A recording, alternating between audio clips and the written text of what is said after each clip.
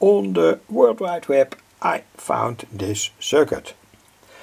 And they stated that it was a robot sound generator. It was published here. When you go to worldradiohistory.com you can find this book, and on page 62 you can find this circuit.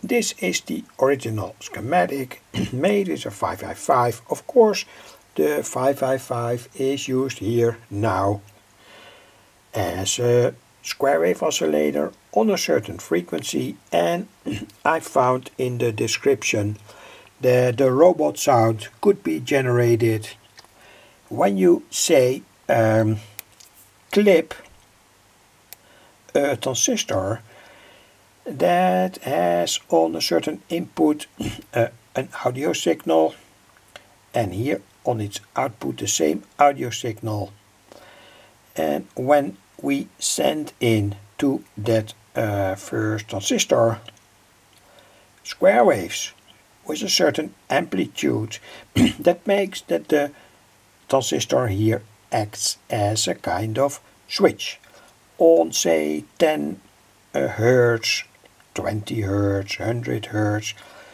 10 kilohertz, etc., etc., and that had to make the robot sound.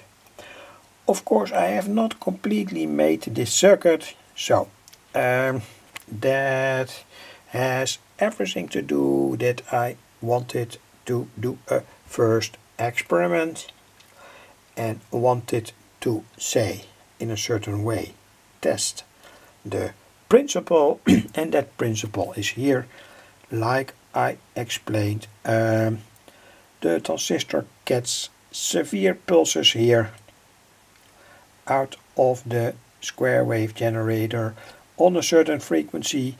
It starts to conduct here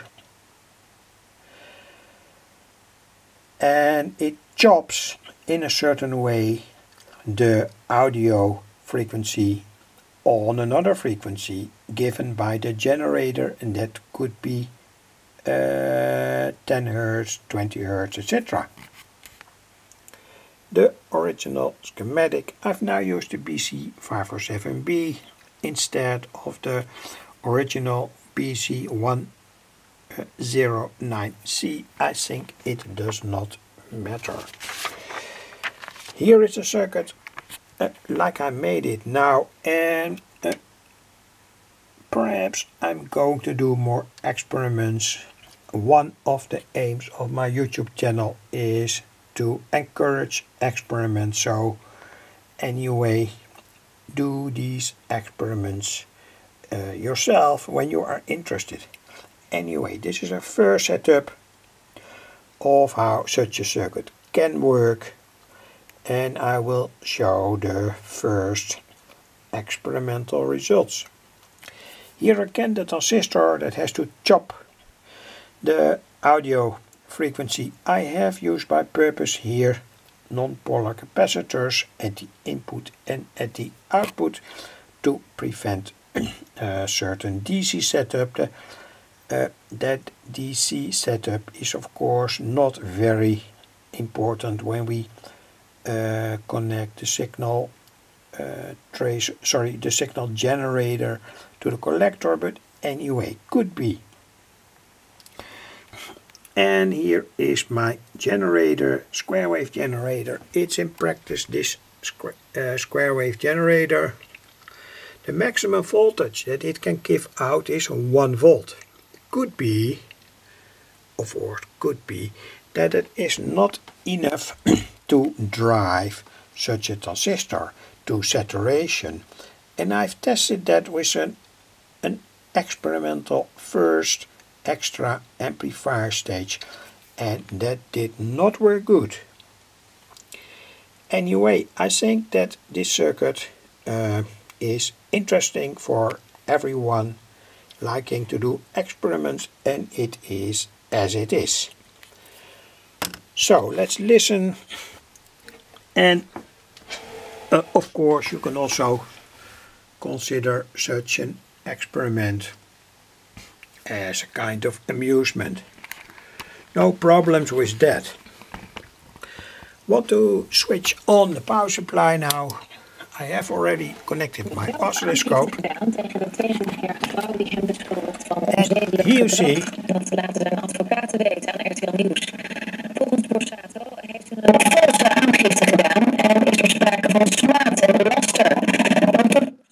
this has everything to do what you hear now with the chopping of the audio signal here into the end amplifier, and it's done now on a very low frequency. It's multiplied by 10. It is now on, say it's 1.7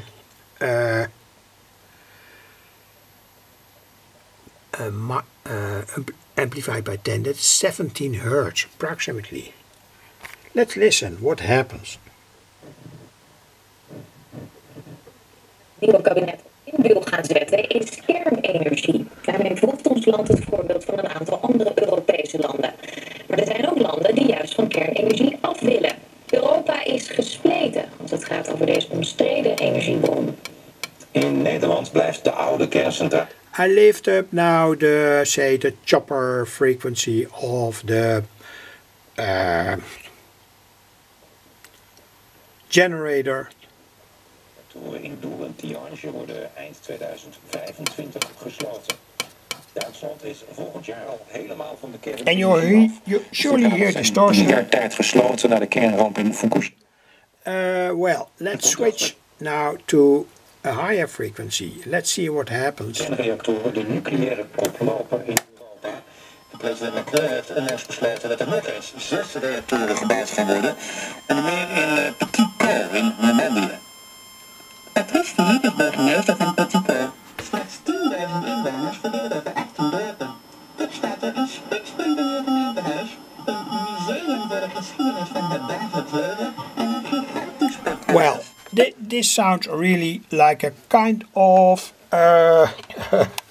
say, a kind of robot sound, like it was in the original schematic. But anyway, the square wave generator is now changed to 11 multiplied by 100, so 1.1 kilohertz.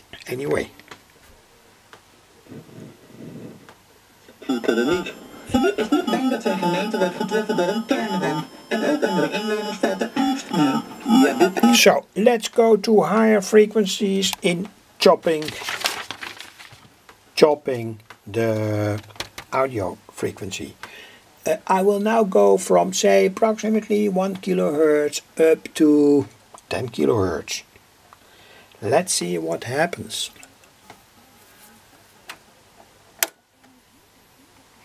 Of course, on the highest frequencies, the chopping will be less visible and also will have a smaller effect. That's completely logical when we look at the radio theory, etc., etc.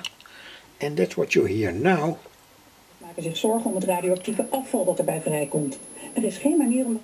There's now, I'm chopping it now with, say, approximately 11 kilohertz.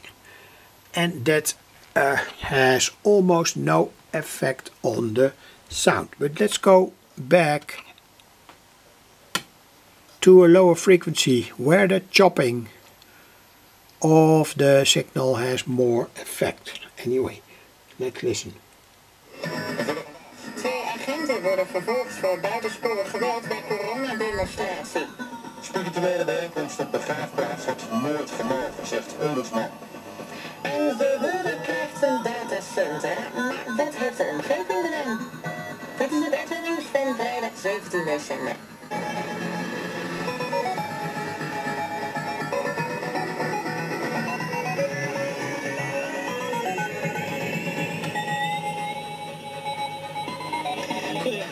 Het OMT adviseert nog strengere coronamaatregelen vanwege de Omicron-variant. Die gaat razendsnel om zich heen. Dat zien we in het buitenland, maar ook hier gaat het nu hard. Dan dalen de coronacijfers op dit moment en liggen er nu I'm saying constantly changing now the chopping frequency of my square wave generator. It's set to the maximum output level that it can give. It's 1 volt. So here is that generator. It gives out maximum 1 volt, and it's sent to the transistor that does the chopping work. And these are all the effects. Here we have a completely pure audio signal going from, say, approximately 200 Hz up to, say, 12 kHz. Normal audio file played over this capacitor and this resistor to that transistor that does that chopping work. I think, but only I think, that with this schematic, with the 555 generator, you could not get better results. It's an old schematic of 1996 anyway. It was a, say, kind of quick test whether such a circuit could work. And well, it worked, and that was very, very interesting. And in fact, a real good circuit to chop the audio band to get, say, a kind of typical distortion.